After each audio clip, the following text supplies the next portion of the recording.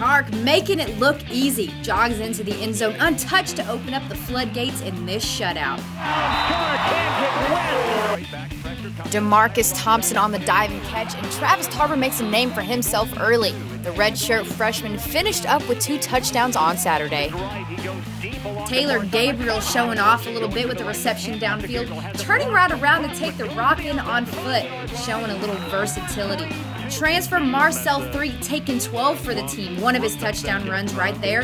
And whatever new defensive coordinator Darian Doolin has been doing, it was working for the Cats on Saturday. The D putting up some pretty brutal numbers against the Warhawks, including 9 sacks on McMurry quarterback Jake Mullen.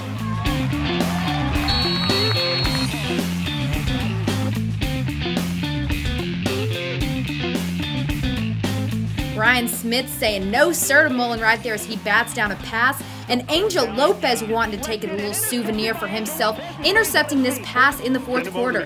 Defense only gave up 300 all-purpose yards, and the Purple was just swarming McMurry's offense, even forcing a fumble.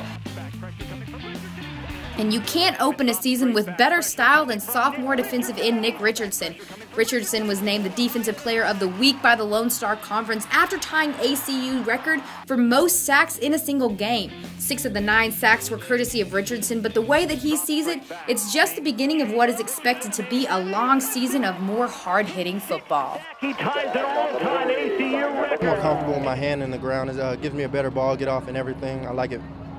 O-line did a great job. Tight ends put in work, fullbacks did a great job. We stressed preparation all week, so it really feels good to go out here and show out in front of the fans.